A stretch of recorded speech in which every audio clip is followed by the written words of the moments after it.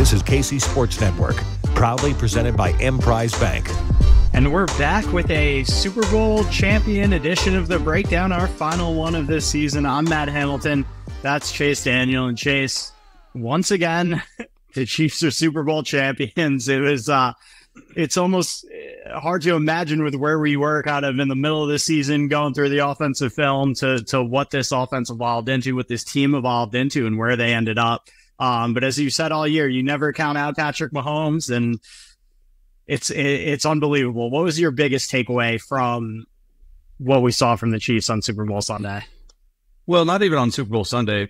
I mean, obviously they ended up winning, but I think just throughout the whole season, just the resolve that they showed, right? Like when you're at the Chiefs status, and that is full-on dynasty mode, 3 Super Bowl wins in 6 years. I mean, Andy doesn't want to call it a dynasty. I'll call it a dynasty, and everyone else will too. It is. Like what they've done over the 6 years as Mahomes as a starter, like 4 AFC championships, okay, 3 Super Bowl wins, 3 Super Bowl MVPs. And if you look from the start of the year, this was easily the Chiefs' worst offense that they've put on a field since Patrick Mahomes came into the league. Like it wasn't even close. They were averaging like almost a touchdown less points per game than even last year. And a big part of that was, look, they didn't have the receivers, right? Everyone knows all these drops, all this stuff, and they still won. They still won it without a true, in my opinion, without a true number one receiver. Now, I think going into the year, you had no idea what Rashee Rice was going to be. And then you look at the last 7-8 games of the year, he's tops in a bunch of categories for all receivers. So he really came on. I think that was really good for the Chiefs to say, hey, we actually hit on this draft pick. Like, I think watching him, he could be a legitimate number one receiver. He's got the size, the speed, the hands, the run after the catch, everything that Andy wants. But that's the glaring hole, right? Offensively. But if you look at overall with the defense and the special teams, Harrison Butker, probably the best season of a kicker really of all time, in my opinion. Like everything he's done this year, the special teams aspect, and then obviously it's the best defense. So that he's been on. And so I look at it from a whole, it's like, all right, this might have been Patrick Mahomes' worst offense, but this was easily, I think, his best overall team. So if you fix some things on the offensive side of the football, mainly receivers, and I do think, and it's going to be asked, and we're going to talk about it a lot in this offseason, I do think they need to make a splash signing in free agency. A T. Higgins type guy. They have to get a veteran wide receiver. You can't go back to the well again when you're picking 32nd and think that a legitimate receiver right away is going to be there that late in the draft. Now, this is a deep receiver draft class, but I would love to see them get crazy and make a splash signing in free agency, because if you look at it, they really returned like everyone, like the defensive side of the football. That's the biggest issue, right? You got Chris Jones, you got L'Jarius Sneed, you got Willie Gay. In my opinion, you have to find a way to sign Chris Jones. Like Chris Jones can't leave. Like he cannot leave. There's a bunch of like obviously on the field accolades, but what he does off the field, in my opinion, the leader in the locker room behind Mahomes and Kelsey, like that vocal guy, you can't lose him. And then L'Jarius Sneed put together one of the best seasons as a corner in recent history. Only allowed 1 touchdown pass all season long. That was the Buffalo game, and it was on a crazy scramble by Josh Allen. So he's playing, I don't know. I mean, I think you got to sign Chris Jones to a long-term contract. I think you got to find a way to maybe franchise tag L'Jarius Sneed, or, I mean, you heard him on, I think, your show. Like, like, hey, pay me. Like that. I think it's lost on a lot of people that, you know, these guys and these all pros, they love playing the game, but at the end of the day, they got to get paid, man. Like that's what they're doing it for. The earning window is so short. When you have the type of leverage that L'Jarius Sneed has, I think you're going to find, I mean, he's going to be in the $20 million range. And it's just like, how do the Chiefs find money? Look, they can restructure Mahomes. They can do some other things defensively. But, it's going to be an interesting offseason. But it's just like, once again, it's the same old stuff, like Super Bowl champs again. Yeah, and I really do think, while from a numbers perspective, this was far from Mahomes' most impressive season, I think when you look at how he adapted to what was around him as this year went on, I think it was his most impressive, because he was able to say, all right, I don't need to be Superman. I don't need to try to take everything on myself. We have this great defense. You know, Travis is getting healthier. I need to just make the plays that are in front of me. And you know, when those times, you know, pick my spots to be Superman, because we still saw those moments from him, and we're going to get into the tape in a little bit, but he picked those spots judiciously. He wasn't forcing it, because in the regular season, we did see him forcing it at times. And, you know, he didn't go back-to-back games all year without a turnover. He goes through the entire playoffs with just one, which is pretty remarkable. And, I mean, what did you see? What was the difference you saw from him when we got into the playoffs? Because, again, we watched this tape so closely all year long. What was the biggest difference you noticed? Well, I just think you hit it. You hit it right on. I think that's just protecting the football, right? Like what wins in playoffs, and it's withstood the test of time. It's a really good defense and a really good run game. And quite honestly, like going into the Super Bowl, the Chiefs had only thrown the ball 12 more times than they ran the ball the first 3 playoff games, which is remarkable. And you heard a little bit of a peek inside Mahomes' head after the AFC Championship win against Baltimore when he was talking about Spags and that defense. He's like, I've had to train myself how to play differently, realizing that we have a really good special teams. We have a really good defense. If we score 20 points in the game, we have a really good shot at winning. And that's a scary thought for the NFL, because you're seeing a mid-season revolution and the player evolving into a better player from a mental aspect of checking certain plays, which you'll see in the film, versus understanding, hey, you know what? It's third and forever. Most of the time I'd run around, maybe throw a jump. I don't need to do that. Like, it's playing the field position game. It's all of that. And so while it might look sexy for all these playoff wins or these, I mean, people forget that the Chiefs didn't even clinch a playoff spot till 2 weeks left in the season. They were going down to the wire with the Raiders and the Broncos for the AFC West Championship, you know? And so I think that was the sort of the turning point. You heard Andy Reid talk about it. You heard Andy Reid talk to the head coach, Antonio Pierce of the Las Vegas Raiders, and he was like, hey, thank you for teaching me a lesson. Like you can never take anyone lightly, and he knew that, but I think it was a good way, and not enough being talked about, like Andy Reid keeping the team together. I think he's been fantastic for obvious reasons. Yeah, and I think when you look at what happened with Patrick towards the end of this year too, like it sounds so simple, right? Like, don't turn the ball over, protect it, like make the plays that are there. But it's hard, and I think it's harder when you have the talent that he has and you've accomplished what he's accomplished.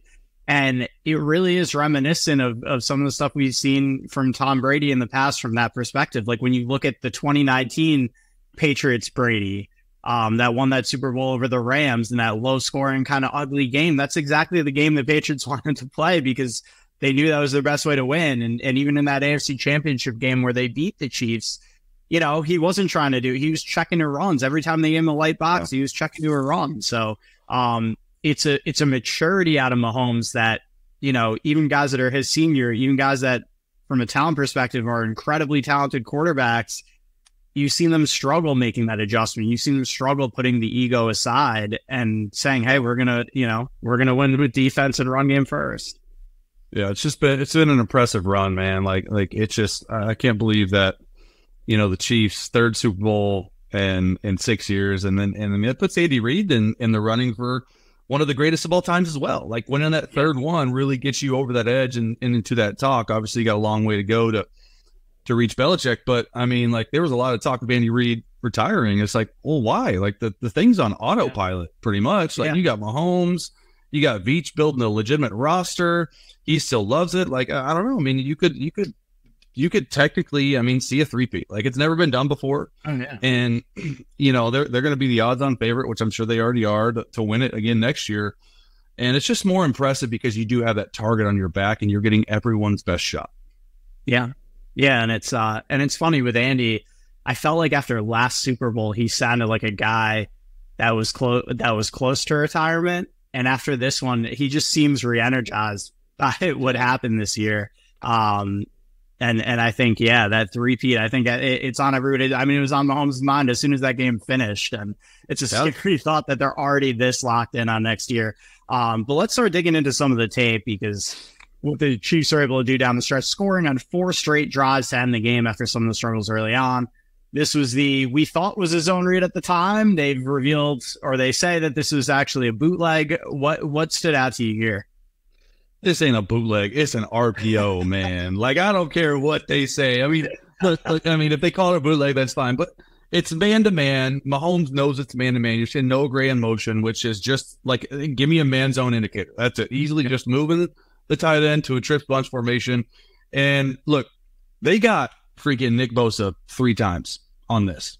And all 3 times that they called this, or a version of this, the Tom and Jerry, this naked that they call it, he crashed. And he crashed hard, and there was no one for Mahomes. Mahomes had over 60 yards rushing, and no bigger than this. I think this was a really big play in the game, and he sees that it's man-to-man, and he just takes off. That's why I'm just like, hey, you're running a little flat route, and I understand the receivers are running routes, but it is just next level by Mahomes. I mean, you're obviously seeing here, you're reading Bosa and being like, hey, there's no one got me. Look at the hole right there. It's just like, it's insane. And he didn't even try to slide. Like, he gets like 6 or 7 more yards. 27 comes up, tries to pop him. It's just such an easy read for Bosa. Like, you would have thought after the first time they hit him on this that they would have talked about, hey, let's just feather, is what they call it, like a feather technique, and just see what happens. Because quite honestly, if Bosa doesn't chase the back right here, then Mahomes is sort of screwed. Like there's just not much you can do. You might have to throw it away. So yeah, it's just an impressive play call at the right time. And I think that's what you saw throughout the playoff Pat coming out with his legs, rushing, not getting down, and understanding there's a need to get extra yards. Yeah, and it also, I talked about this a little bit on Up and Adams yesterday. It speaks to the evolution of Andy Reid too. And, it really hammered home just how he's evolved and how he tailored his offense to really make the best out of all of Mahomes' strengths, to really accentuate Mahomes' strengths. Because you look at what he was doing, obviously conceptually the foundation of it is still what he was doing with Alex Smith, but he's added all these other wrinkles to really take advantage of what Mahomes can do. Yeah, it's just super impressive, and they don't call these plays in the regular season. Like, everyone knows the kneecap injury or whatever the heck happened on the QB sneak. You've yet to see Patrick Mahomes run another quarterback sneak, even though there was a couple 3rd and 1, 4th and 1s. I was like, they might bring it out because it was so close. But they do bring these out in the playoffs, and Mahomes loves running it. Like he's not going to beat anyone in the 40, but he's got just enough juice to get around the edge and to get down. And he's just so smart on knowing when to run and how to run. It's not like you have to be some huge, like really fast player to be able to take off, but it's impressive. It really is. Reminds me of another quarterback we saw in the state of Missouri in the mid-2000s. Knew how to pick his spots. No doubt. No doubt. Right. Let's keep it moving to the next play here. Regulation winding down. This would have been a 50-yard field goal for Harrison Butker if the Chiefs don't pick up any more yardage, but huge play here to Kelsey. What stood out to you here? Fred Warner's on Travis Kelce. Like, what are we doing? What are we doing? Travis Kelce was held to 1 target, 1 catch, 1 yard in the first half. He finished with 93 receiving yards, which gives them 92 in the second half. A huge chunk of it coming right here to really get them in a chance to win it in regulation, which is even crazier. Now, look, dude, it's what they run. When they get man-to-man coverage, they run shallow cross. That's all this is right here. There's some type of mesh. They have a dagger on the front side if they did play cover 2. So you're seeing a man beater with a cover 2 beater all in one. And if you watch this boundary safety, he's on the O right here. He comes down and is a thief player. Well, if you're a thief player, you should be outside leverage, okay, which is exactly what Fred Warner has. But if you're outside leverage, you better be able to pass this off. And they're not passing this off. The thief's not coming down. I mean, a perfect play call at the perfect time. And I don't know if I've seen a quarterback on this play, because we ran this play all the time when we were there, get to the shallow cross. I mean, he's taken a 1.5 step drop, and he knows that it's going to be wide open. Just a perfect play call at the perfect time. Yeah, and a great job from Noah Gray, too, getting in the way enough without they're picking him. Interfering with Warner. Yeah. Just perfectly executed. And we saw them, to your point, we saw them go back to this mesh, to these shallow crosses multiple times in the second half, and the Niners just had no answer for it. So that sets up the field goal to get us to overtime. Let's go to the game winner. Mahomes 8 for 8 in the overtime session, capping it off with this one. What jumped out to you here? Gun trips right bunch, F shuttle, Tom and Jerry. I love the fact that they call it Tom and Jerry. Like, they have fun with their play calls. They tag their play calls like as one word or two word. So it just tells everyone here. When I first watched this, I was saying, "Oh, it's corn dog, it's corn dog, it's corn dog, it's corn dog." I was like, from last year, everyone knows about it. Scored twice against the Eagles in last year's Super Bowl, and then you sort of watch it a little bit more. And I thought Andy Reid's quote on this and talking to Peter King about it was awesome. But this is really supposed to be a shovel pass to Jerick McKinnon. And could you imagine Jerick McKinnon being out for that long and then catching the game winner? Like this just tells me that no matter how much these receivers or these running backs maybe let the team down, in the biggest spot, in the biggest game in the world, you're running it to Jerick McKinnon and Mecole Hardman. Travis Kelce's not there. Everyone else isn't there. Like, it's those. And I think that's the biggest thing about it is, like, it's perfect. And I guarantee when they rep this play all week, they were not expecting Bosa once again to crash like this. And when Bosa crashes, he sort of blows up the shuttle, and you can see there's a hole. They have a pulling guard for the shovel pass. Yeah. But, you know, Kelce gets in that corner's eyesight, and the unlikeliness of the heroes in the world is catching a touchdown to win the Super Bowl, and doesn't even realize he's winning the Super Bowl because everyone and their mom didn't know what was happening with OT. It is unbelievable. And you think back to last year, too, to your point, the guys that scored key touchdowns late in the game, it was Sky Moore and Kadarius Toney. And it's Andy Reid not being afraid to utilize everything that he has at his disposal. You don't know, you have to account for Travis Kelce, obviously, anytime they get close to the end zone, but he's not afraid. They're not going to force the ball to him. And, we've seen teams that they get in these situations, they're going to force it to their guy. But that's what makes Andy Reid so tough, is it could be anybody, it could be anybody getting the ball in these situations.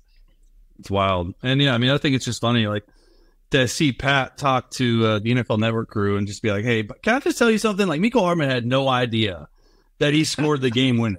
And so I think this insight, like, I love the mic'd up. I love these insights, like just the perfect play call at the perfect time. And honestly, this play sort of got Steve Wilkes fired. And, it's just, it's a tough situation, and it's a tough situation for Kyle Shanahan. I know there's a lot of talk about that. Like, he's lost 3 Super Bowls, 1 as a coordinator, 2 as a head coach, but the 2 head coaches have been to our guy, Patty Mahomes. And so it's just like, you got to everyone's like, well, what can you do better? You got to find a way to beat them. Like, I don't think they did anything wrong. I think this was a classic example of the Chiefs winning it and really San Fran not losing it. The Chiefs just really taking it from the 49ers.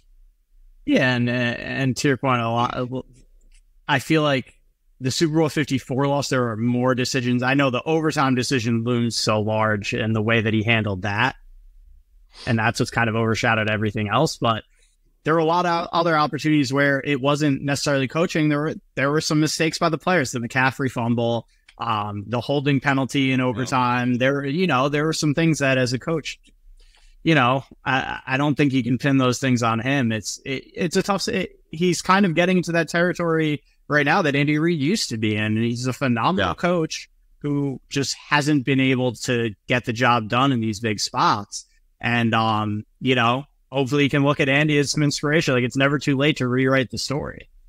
Yeah, no, totally. I think that's just, he's right on the cusp. And I think the biggest thing for Kyle Shanahan is he's found his quarterback, right? He had Matt Ryan, which was great. And Matt Ryan had a hell of a year that year.